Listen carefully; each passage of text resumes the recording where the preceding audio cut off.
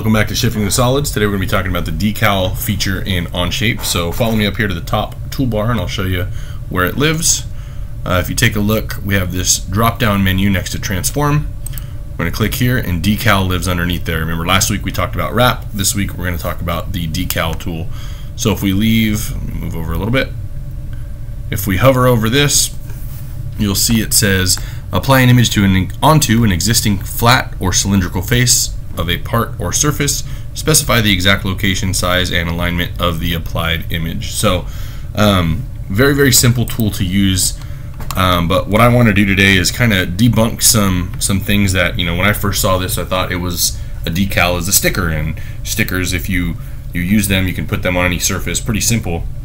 But in my mind, they would wrap around those parts, and that is not what it does. But I'm going to show you some tricks and some things you can do to kind of, maybe if you're doing some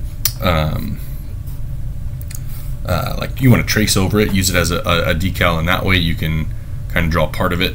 And we'll show you guys how that works. But for like always, let's get started with a sketch. Let's start on that top plane. Hold Shift and S to start a new sketch, N to normalize your view, and P to hide those planes. And what we're going to do here, let's turn that origin back on. Let's start with a rectangle, and so I'm going to start a center point rectangle.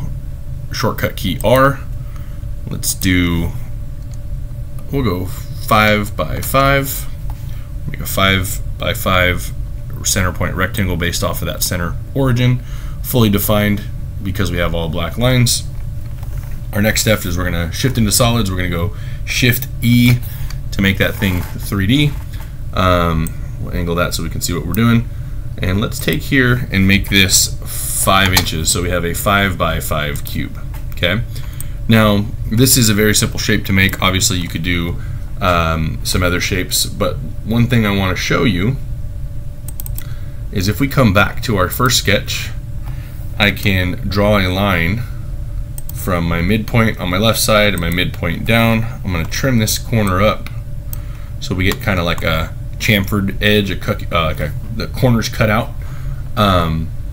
And because the extrude, this is some little quick tips, because the extrude exists after my sketch and I'm going and editing, basically I'm like editing the timeline. And because of that, if I click OK, it automatically changes the way my extruded shape will look. Sometimes this doesn't work out, and it's because there's geometry that was selected before. Maybe you selected multiple faces and then you deleted that face. But the reason I wanted to show you this was so we have some faces, one that I can throw some logos on, some decals on.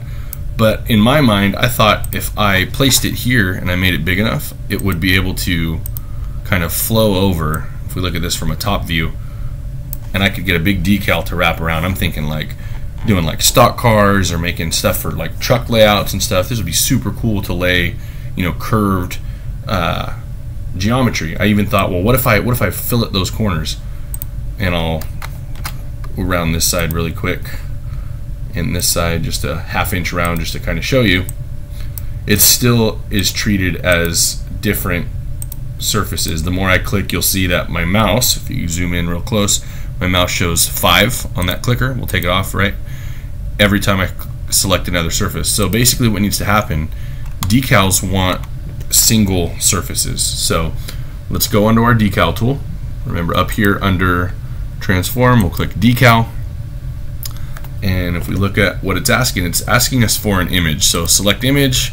I have a bunch already saved in here. We'll just use my MesaMakes logo, and now it's asking for a face. So we are going to click this face here, and pretty simple, it adds my decal to it. Now I was hoping like, okay, well, just like anything else in Onshape, this up arrow is going to move it vertically one way or the other. Same thing with this horizontal one, left or right. But you see that the limits of that surface are kind of what cut your decal off. So I'm sure you could do a lot of math and figure out like, oh, well, if I shifted it over this much and then this starts, now I'd shift it over this much, and you can kind of make it wrap and make it work. But I was thinking it would be smart and it would do it for you. So then I was like, okay, well, let's put that back at 0. So our U shift is our horizontal, our V shift is our vertical, and then obviously with our angle I can rotate or come up here and type in I want this to be rotated at 45 degrees, and it'll give me that. And then, oh no, you know what, I meant 45 the other direction. I can click that flip angle button. Let's get that back to 0. But what I was thinking was I could just scale this thing up and it would overlap those, and I was mistaken. I wish, and I say, as I'm saying this, I'm speaking it into existence. I guarantee they're going to change it at some point. Let me pull that decal back up. But for the time being, this is how this works. So if I were to click this other face, you'll see that it's going to wrap it in there, or I can put it in here. Now, these are for solid, flat surfaces, right? Now, if I go, and we'll leave this on, we'll come back to my, I can delete my fillets. Let's go back to sketch 1, and right next to it, I'm going to add a circle that is also 5 inches in diameter. We'll say OK, and you'll see begin, because I did that during the sketch 1 phase, and in our extrude we said everything, all the faces of sketch 1, you'll see it auto selects, makes them the same size.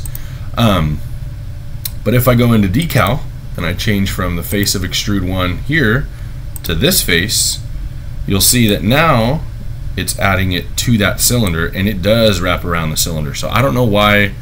Obviously cylinder surfaces are perfectly round, so I understand that, but I don't know why it doesn't wrap around fillets after you've added them. So like again, like I said, it's probably going to change somewhere down the line, but for now, just treat it as like you're just going to slap a sticker on there. Some things you can do with realign: you can use placement origin or horizontal reference. So I can use, I can say, hey, I want this placed here, and you'll see you'll get those 9 placement dots. So I can say I want it oriented this way or this way, whatever. It's kind of harder on a curved surface. Let's bring this back over here. And I can say, no, I want this placed in the upper, there we go, that upper corner, right? Or actually, no, I want that corner based off of there. So you can kind of puzzle piece it around, and that might be what would be the best option. So like I could do, again, another decal here, go right here, same image, same size. I'd have to go back and check how big did I make that. 6.01, so just copy your same 6.01. I'm going to go realign. Placement origin is going to be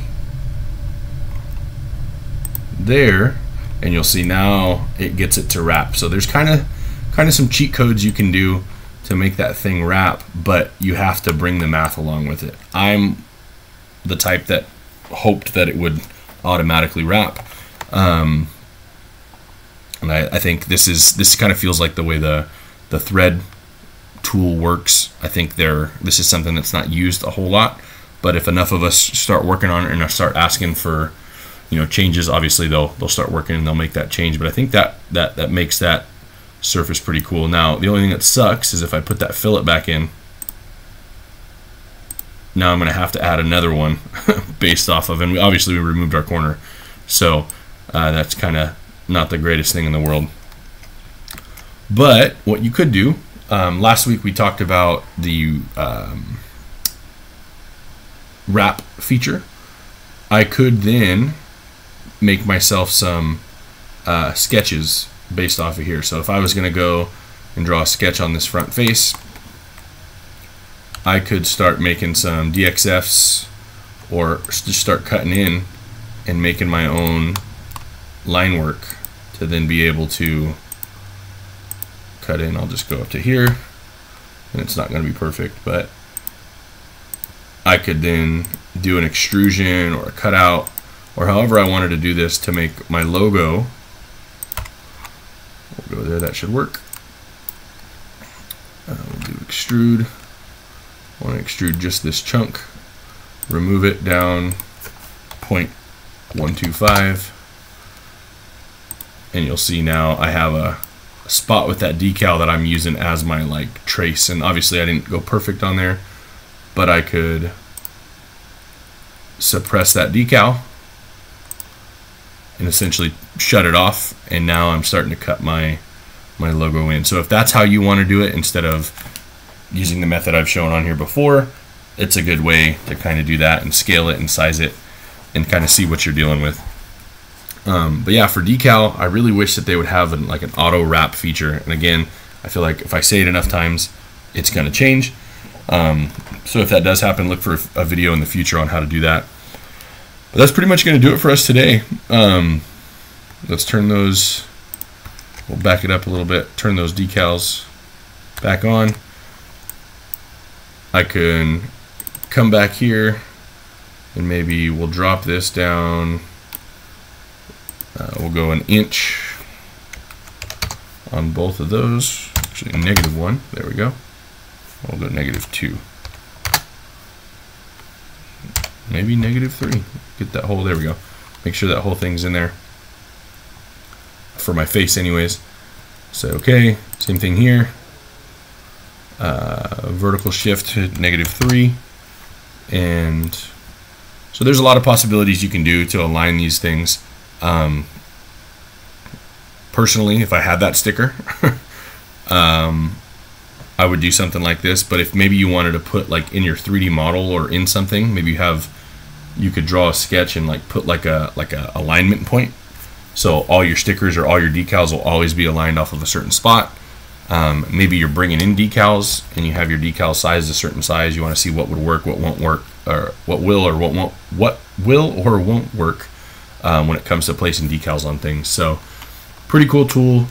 Not the most essential thing in my opinion, but if you find a better way to do this, or you find a better use for this, give me a comment down below and tell me like what you figured out and how you went about doing it. That's my favorite part of Onshape and the community, is that we're always like teaching each other, but that we're always learning together too, and calling people out on, no, there's an easier way, but it's not like you don't feel attacked. you got a crew behind you that'll help you out. So it's gonna do it for us. I know I kind of stretched probably what could have been a 4-minute video into we're at 12 minutes and 40 seconds now, but hope you guys have a good night. Take care.